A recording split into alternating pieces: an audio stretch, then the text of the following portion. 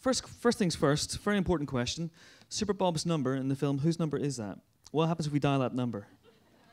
Oh, that's not your real number, Brett, is it? Yeah, there's a message. Okay. You're in a queue. How big is your emergency? Press a number. So how much is that phone call number cost? We get £1.50 every time someone does it. Excellent. Let's take you right back to the beginning. You guys go way, way back. I mean, is it childhood friends or high school friends? When did you first meet? High school.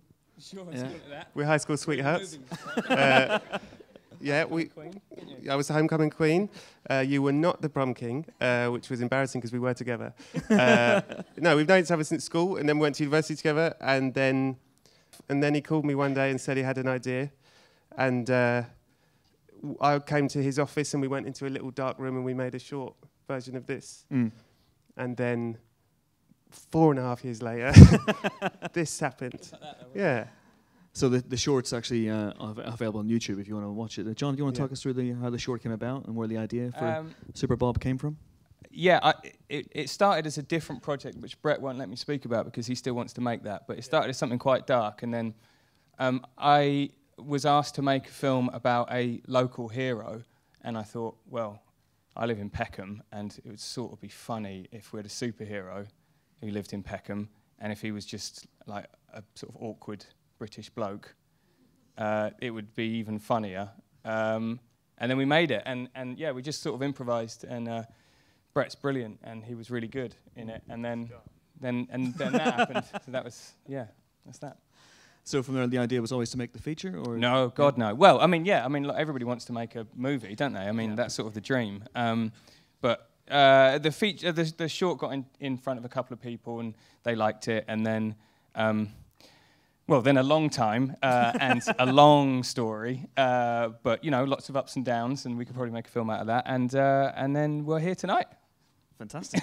And how do you go about making a superhero film on a budget that I'm guessing wouldn't pay for the Avengers catering? Set it on his day off.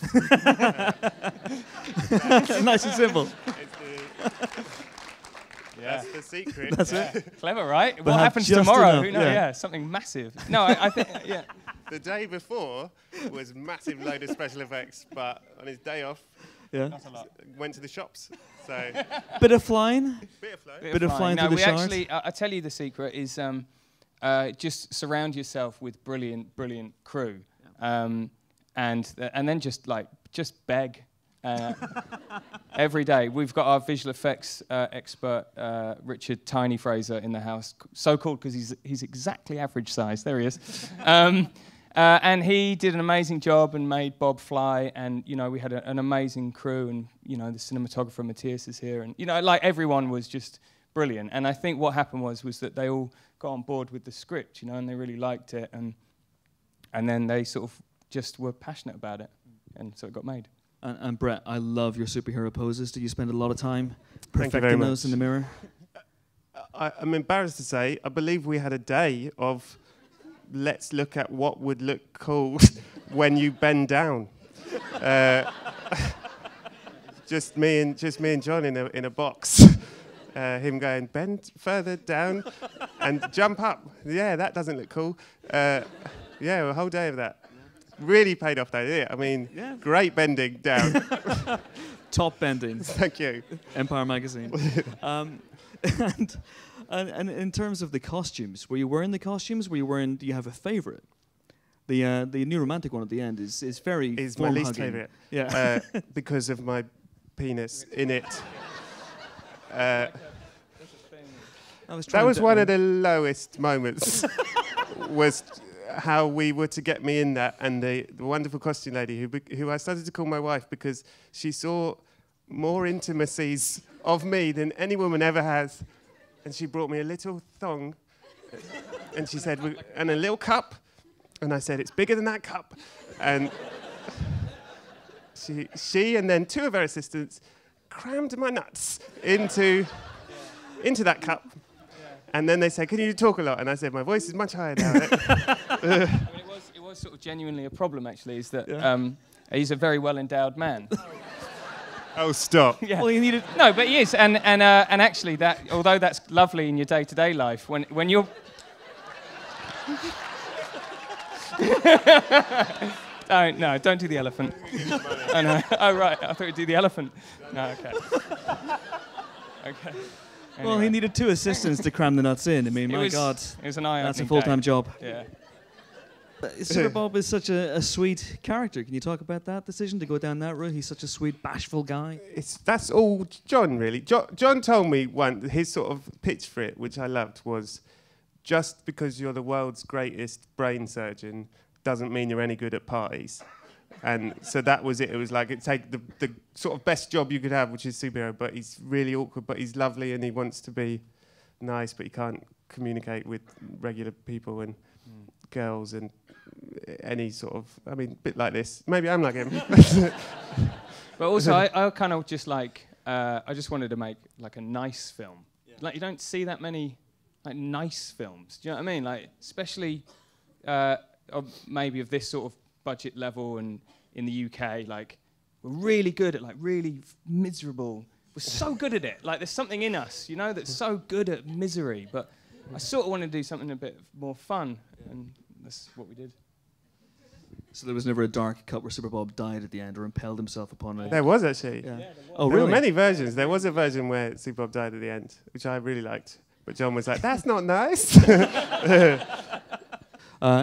I want to ask about the origins of the MOD involvement in the movie, because I believe you guys actually went. Is this true to the Ministry of Defence? Sort of the Foreign Office. I had a really weird, off-the-record meeting. So the Grain Media, the production company that I sort of co-run, which is Academy Award nominated this year. Just want to throw that in there. Thank you very much.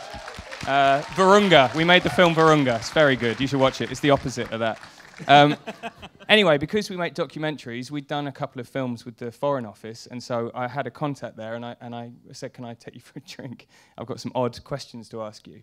And I recorded it, although I'm never allowed to release it. And I said, you know, this sort of central conceit of this film is what if a superhero existed in the real world, and what if he was British? And I just asked this Foreign Office person all those questions, and she said, yeah, it would be a political tool straight away, and, you know, like, Iran would call us up and say, oh, we've got an earthquake, can you send Bob? And we'd go, well, what about those nuclear weapons, you know? And like, that's how it would work, and, you know, it was a really interesting and eye-opening and scary conversation. So they actually have a contingency plan, just in case? I don't think so. I mean, maybe after that meeting, she went home and went, guys, we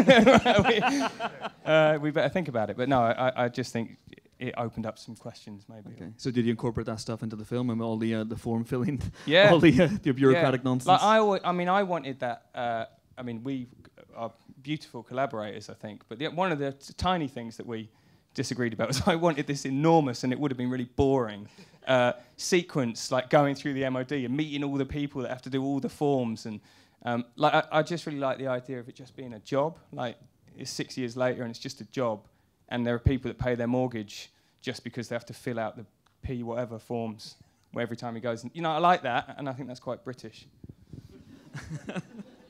How tough was the shoot? Was it 3 weeks, something like that? 3 weeks. There was a man called Andy Gradwell. Is he here? I don't know if he's here.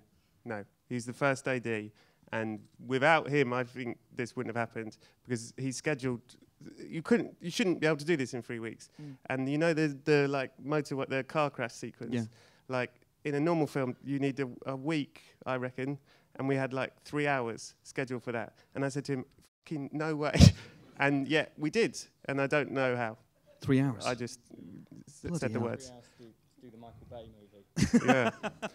But it was just a really, really, really good crew, and everyone pulled together fast. I don't really know how it happened. My God, amazing. The short itself, at one point, Bob, spoiler alert, mentions having met Batman, which places him in the same world as other superheroes. Yeah. Because we wanted him to exist in a world where there were no others, because that's why he's such a disappointment. Because there's no one else to come. You know, it's like, this is it. This guy. This is what we got. You know what I mean? And also, I don't know if we would be allowed no, almost certainly not. to say Batman. No. That probably would be just our budget, mentioning just Batman in the movie Yeah. breaks your budget. But you know, I would love to see. I'm a big comic book fan. I mean, I'd love to see Bob meet the Avengers. I'd love to see that happen. You know, We'll make it else happen, would like to see that Chris. happen? Yeah, Avengers versus Bob. I can make that happen. I'll make some calls after this. Thank you. But is this a character that you can see maybe continuing? Can you see something, maybe something else with Bob? I think people have to see the film. But if people see the film, I'd love to do more. I think what we should do is, you know, all the people here that liked it, not the ones that didn't like it. I was sitting next to a guy who didn't laugh once. He's left, don't worry. He's left. He's long gone. He left before the credits ended. Bloody hell. Apart from him, like, if you liked it, obviously this is... And it was your dad. I know. Come on. Yeah, no, I think... you might, to be fair to you, might have just been going like that the whole time. Like, sort of like, why did you...